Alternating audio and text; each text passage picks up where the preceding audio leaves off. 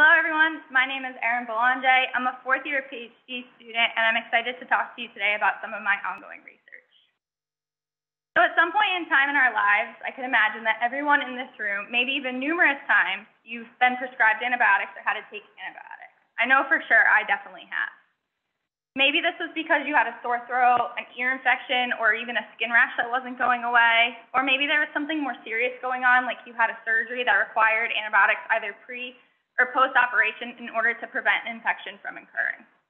We have all relied on antibiotics at some point in time in our lives to do their job, which is to essentially kill any pathogenic bacteria that may be infecting us. But now imagine you take those same antibiotics for that same sore throat or ear infection, and this time the infection just doesn't go away. The pathogenic bacteria that are infecting you decide to fight back through resistance mechanisms and are no longer treated by these old antibiotics that you're used to taking. This could be extremely scary and is an ongoing public health crisis, not only in the United States, but also worldwide. In the CDC's 2019 antibiotic resistance report, they estimated that each year there were 2.8 million antibiotic-resistant cases occurring, with 35,000 deaths due to antibiotic resistance. So there's a current and unmet need to identify novel antibiotics in order to overcome these antibiotic-resistant superbugs and make them susceptible to treatment again. The discovery of antibiotics dates back to the late 1920s, with the majority of antibiotics that we use today being identified around the 1950s. Since that time period, there's been a steady decline in the number of antibiotics that have been identified, with the last 2 decades being extremely void of getting new antibiotics to the market. This discovery void emphasizes the importance of what academic institutions like ourselves are able to do, where we can take on exploratory projects in order to identify new antibiotics and start overcoming this antibiotic resistance crisis. Current antibiotics target a variety of different cellular processes, some of which are being highlighted here. And one way that we could develop new antibiotics is to identify new compounds that inhibit these same cellular processes or have the same mechanism of action as current antibiotics, but may have different chemical structures. Alternatively, we can identify entirely novel antibacterial targets that then we can apply rational drug design to in order to develop antibiotics specific for those brand new targets.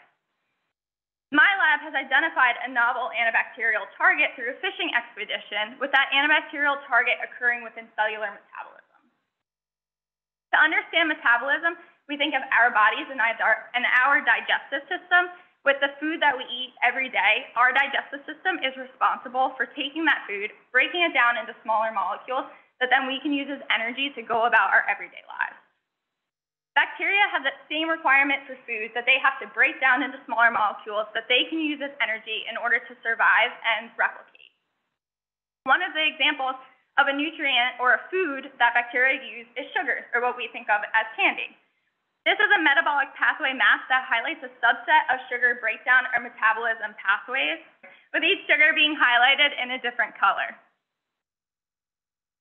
When we're thinking of bacterial metabolism, there's high sequence to the order of events, where sugar A has to be interconverted to intermediate B, to be converted into intermediate C, and then finally being converted into intermediate D in order to have successful metabolism of these sugars.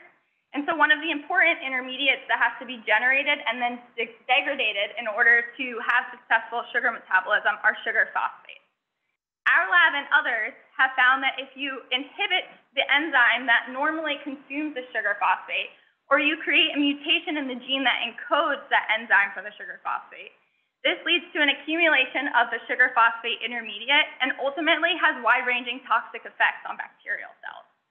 This is a phenomenon referred to as sugar phosphate toxicity. Our lab has extensive experience studying sugar phosphate toxicity within the fructose asparagine metabolism pathway in Salmonella.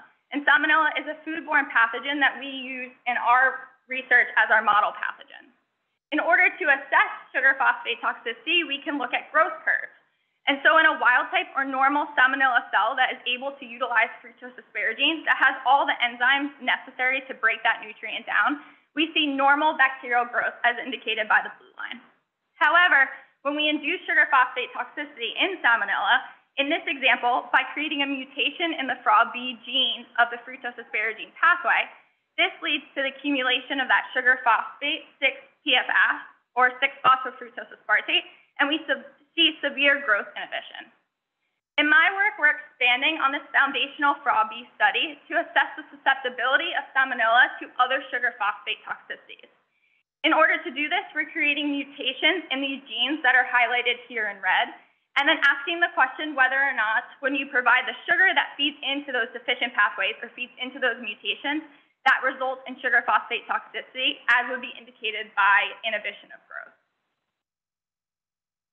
When we constructed 7 mutations and then evaluated their growth, first in media alone, as indicated by the black circles. In media alone, we see that all of these mutant strains of Salmonella are able to grow normally. They have normal bacterial growth. However, when we provide the sugar that feeds into each one of these deficient pathways, which would potentially induce sugar phosphate toxicity, indicated by the color lines, we see that there's severe growth inhibition of 5 out of our 7 mutants. So specifically, we're seeing sugar phosphate toxicity occurring in a mutant of GAL-E, a GAL-T mutant, a RAW-D mutant, an ARA-D mutant, and an MTL-D mutant. In contrast to these mutants that are undergoing sugar phosphate toxicity, our negative data, our GLIT-D mutant and our MAN-A mutant, we can see that in the presence of the sugar that should cause toxicity, we do not see growth inhibition, and thus these mutants are not undergoing sugar phosphate toxicity. Upon the successful identification of these 5 mutations or mutants that cause sugar phosphate toxicity in vitro, we then have to move into an in vivo system to translate our findings in order to validate these as drug targets. We need to understand whether or not Salmonella in an infection-relevant system is undergoing sugar phosphate toxicity, and if sugar phosphate toxicity would prevent Salmonella from surviving in this model. For us, we use an animal model, and in our animal model, we first treat our mice, or we use a mouse model, and in our mouse model, we first treat our mice with the antibiotic streptomycin. This antibiotic disrupts the normal microbiota and ultimately allows Salmonella promotes Salmonella colonization and survival within the gut. After 24 hours of that antibiotic treatment, we then infect our mice with a 1-to-1 ratio of a wild type and then a sugar phosphate mutant. And this allows us to directly compare the fitness or the ability of each of these strains to survive within one mouse. At 4 days post-infection, we euthanize the mice. We harvest the cecum, which is an organ off of the large intestine, and then we plate for colony-forming units, or CFUs, to quantitate the abundance of each one of these strains. Additionally, we showed in our growth curve in our in vitro assay that we required sugar be provided in order to observe that inhibited phenotype. And so to ensure the mutant has access to the sugar necessary to cause sugar phosphate toxicity, we've provided sugar in the drinking water of the mice.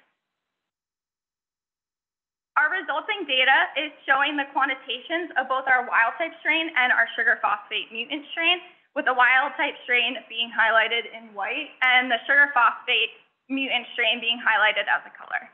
And so out of the 5 mutants that we tested in our in vivo system, we find that 4 of these mutants have a severe fitness defect, as indicated by the reduction in the number of colony-forming units, or CFUs, that were recovered compared to their wild type. Ultimately, our data shows that in our model organism, Salmonella, in addition to seeing sugar phosphate toxicity in the fructose asparagine pathway by mutating the FRA-B gene, we can also induce sugar phosphate toxicity by targeting the GAL-E gene of the galactose pathway, the MTL-D gene of the mannitol pathway, the RAW-D gene of the rhamnose pathway, and the ARA-D gene of the arabinose pathway. In our studies, we have assessed sugar phosphate toxicity in vitro and then assessed the effects of sugar phosphate toxicity for the survival of Salmonella in vivo. And we did all this using genetic models. These genetic mutations. These genetic mutations serve as a really good proxy for what would happen if we targeted at the enzyme level. And so in moving forward, they serve as a good proxy for validating this as a drug target, but moving forward in a real-world application, we need to target the enzyme that would normally consume the sugar phosphate in order to induce sugar phosphate toxicity. And so this would require identification of small molecule inhibitors or antibiotics. And then essentially inhibition of these enzymes would have the same resulting effects that we have seen with genetic mutations.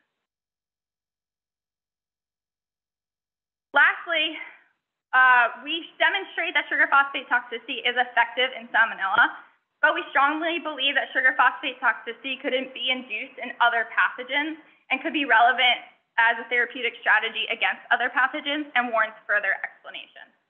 Ultimately, sugar phosphate toxicity provide a new avenue for killing of bacteria. They'll support the identification of novel antibiotics and ultimately support our goal of fighting this antibiotic resistance crisis. Thank you.